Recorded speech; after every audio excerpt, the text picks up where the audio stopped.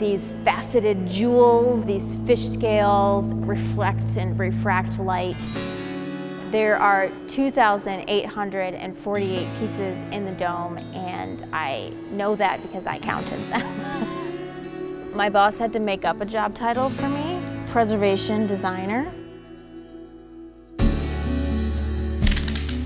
I try to bring that beautiful place or that building or that object back to life so that it's clear how beautiful that thing is when it's been hidden for so long.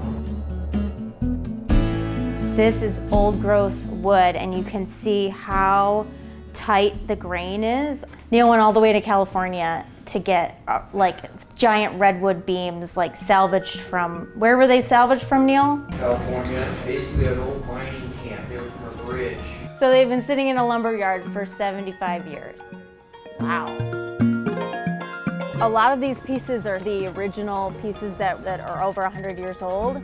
There is respect for the way they did things in the past, and you want to discover why they did what they did, and not just dismiss it offhand. Especially here in Chicago, you have so many great architects that worked here. Such great design, and it's beautiful. They're works of art.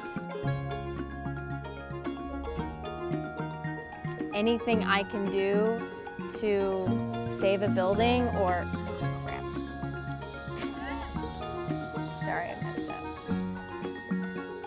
I'll get into conversations with people who have never even considered that something like a wood or steel window can be restored. They see it as disposable because everything else in their life that they've bought has been disposable. It's a cliche, but if there's a will, there's a way. Everything is deteriorating, and you can either let it go to the point where it's unusable or do what we can where we can.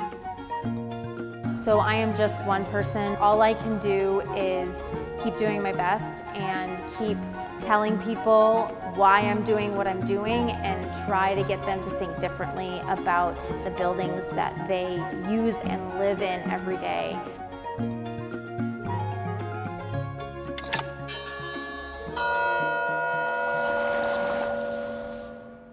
Hi, this is Jill, and if you enjoyed this interesting story, please subscribe to Grotto Network.